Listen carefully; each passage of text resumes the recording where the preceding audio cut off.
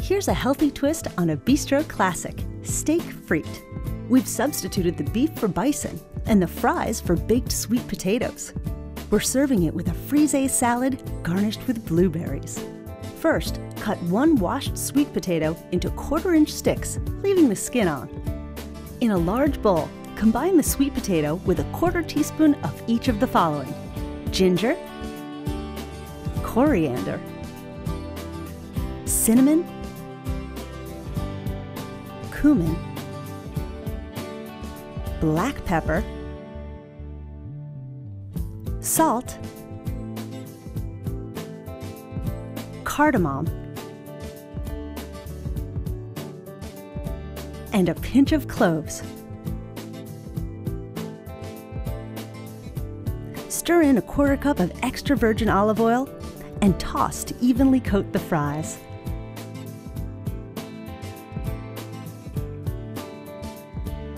Spread them out evenly on a baking sheet. They should take about 30 to 35 minutes to cook. And place in a preheated 425-degree oven. Because of the low fat content of bison, brush the ribeye steaks with extra virgin olive oil so they don't stick to the grill.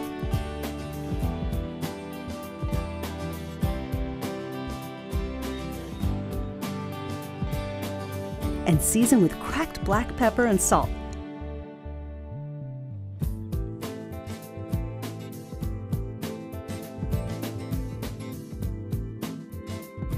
Make sure to hit both sides. Place the steaks on a preheated grill pan and cook for a total of 7 to 8 minutes, turning once. Because of the low fat content, bison takes 1/3 less time to cook than beef. Bison is best served rare to medium rare, and you should allow the steak to rest for about 10 minutes so that the juices redistribute before carving. While the steaks rest, we can assemble the frisse and watercress salad.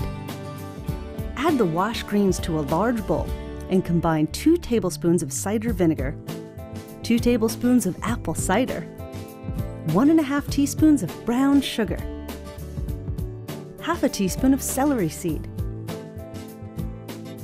1 tablespoon of granulated garlic, and a 1/4 cup of safflower oil, and toss. Then season with salt and pepper.